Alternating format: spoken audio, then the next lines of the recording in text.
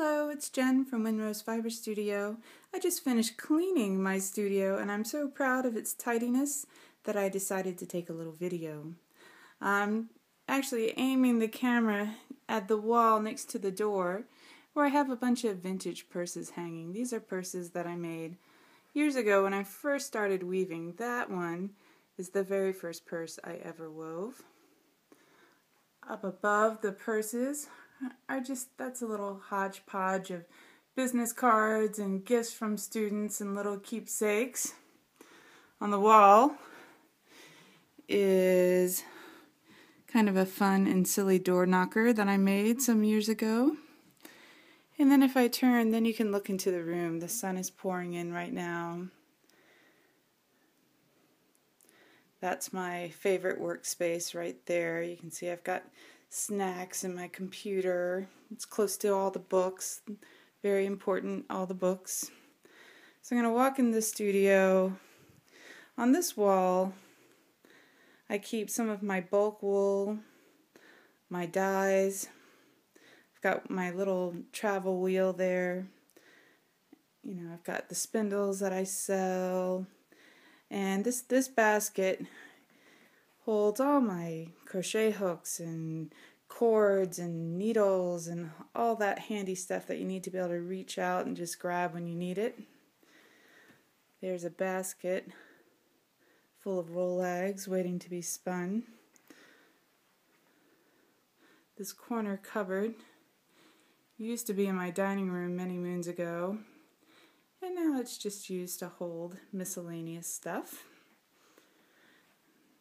This chair is from the World Market, and I love it because when I'm in here working late and I get tired, I can actually elongate it. It folds out to become a little day bed, so I can take working naps, which is a very good thing.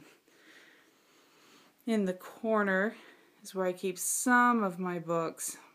I have to admit, there's surplus that didn't quite fit on that shelf. And then I guess flanking the window, it's going to be hard to see with the light pouring in. I've got this little red chair, which is actually a nice height and firmness for spinning. So when sorry about the finger, when I spin in here, that's where I sit.